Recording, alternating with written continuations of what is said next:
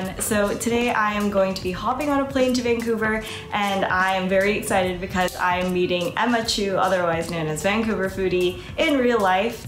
I've always been a little low-key jealous of Emma because based off of her feed, it seems like she's just eating delicious, tasty looking food all the time. Seems like Emma really knows the best spots in Vancouver. One of the things that I asked Emma if we could go try together is boba tea, because I feel like I haven't really gotten a lot of variety or just great options here in Manhattan. So I'm very excited. I have a plane to catch. I have to get ready, so I will see you and Emma in a bit. Bye!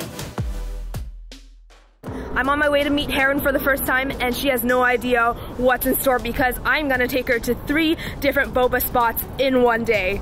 So I'm born and raised in Vancouver, British Columbia, Canada, and this is the place, besides Taiwan that is, the land flowing with milk and tapioca pearls, boba. And with boba, there are a ton of varieties. I mean, there's milk-based, there's fruit, slushies, you name it, but because we can't try so many all at once, we're going to focus on one, the one that is all the rage right now, and that is brown sugar pearl milk. So is it boba, bubble tea, tapioca pearls? It's all interchangeable, really. I would love to tell you more, but I'm just about to arrive at the first stop, so let's go in.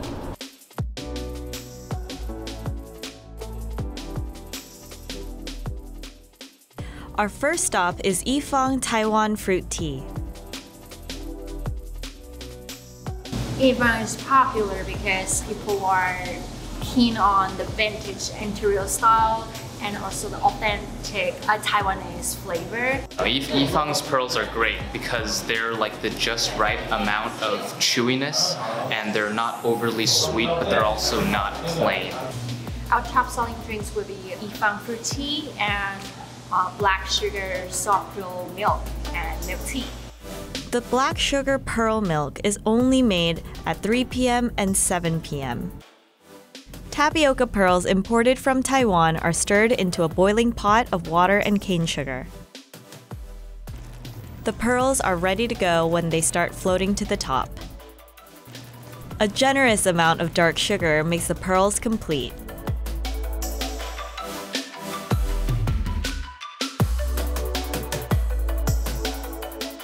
Then, the pearls are topped with ice and milk to create a pretty gradient.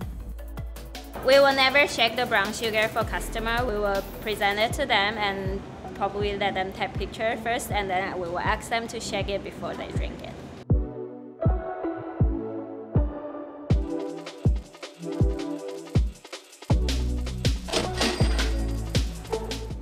So this by far is the most popular drink here. This is the one that people line up for. This is the brown sugar soft pearl milk.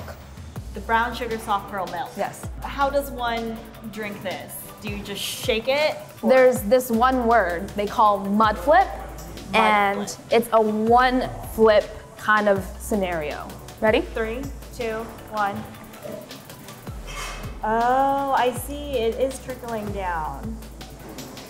Yifang specializes in simmering it over time so that the pearls actually soak up that flavor, that rich caramelized flavor that brown sugar actually has. Yifang was like one of the first places to actually bring it over from Taiwan. Is there a way to like stab it so that the whole isn't just like a gaping mess? Yep. And what's the trick? The trick is to have confidence. Confidence is key. That's where it lacks. She lacks confidence. It's okay, I'm gonna teach her a lesson right now. Okay. Confidence, 1, 2, 3. Yes! Confidence. The key to everything. Cheers.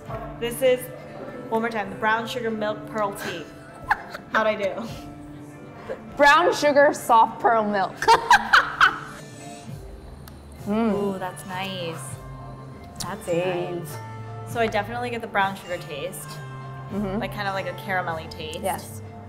And you know it's kind of been simmering there for a while, or else you won't have that deep caramelized flavors. It is like burnt sugar, kind of. Yes. Yeah. That's the key. Okay, so boba now? Yeah. I'm scared because you know like when you drink the boba, sometimes it just like shoots to the back of your throat and then you choke and then your life like flashes before your eyes. Boba is the treat yourself kind of dessert drink. Right, but it's also like you could die. Yeah. You could choke. Yeah. But it's a risk you're willing to take. Exactly, it's worth it. Okay. All right, let's do it. Okay.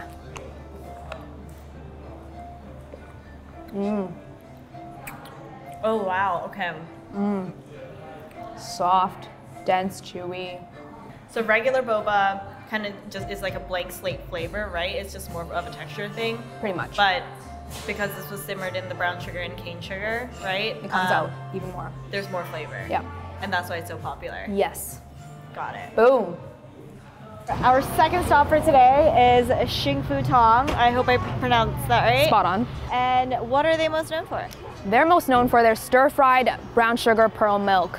Stir-fried. Stir-fried. I've never seen boba stir-fried. Let's go check it out. Let's go. Black sugar, is this the best store to get it? Yeah, I think it's the best.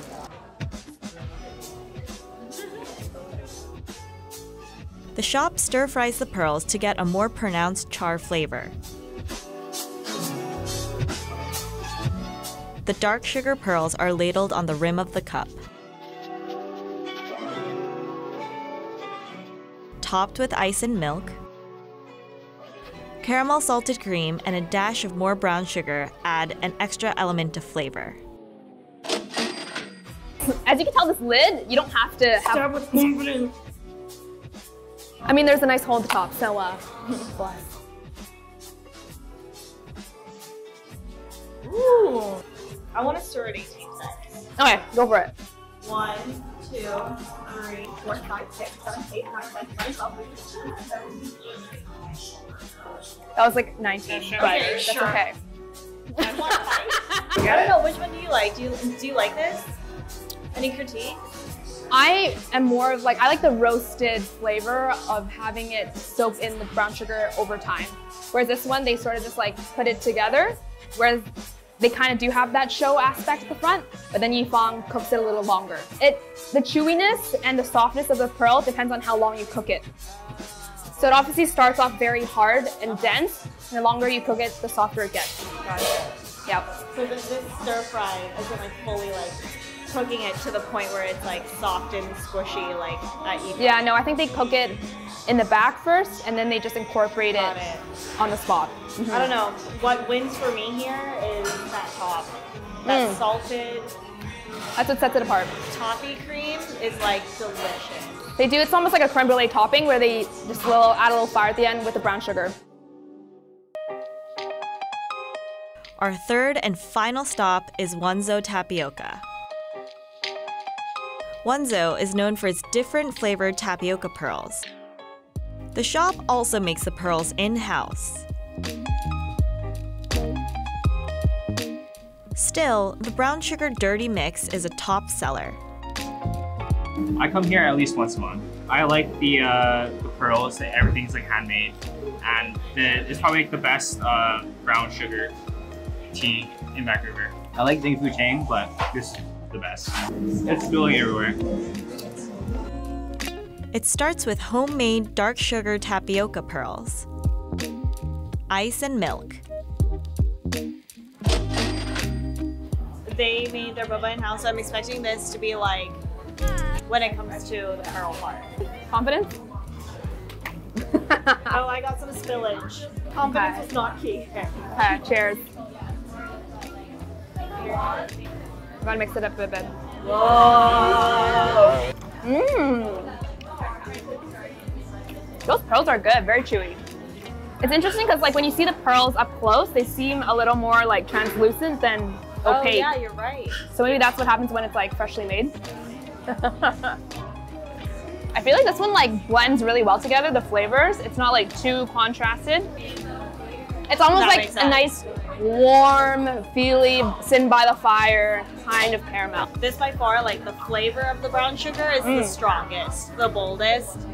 And the pearls are like super soft and like absorbed that brown sugar flavor. This is good. This is real good. Ooh, third time's the charm.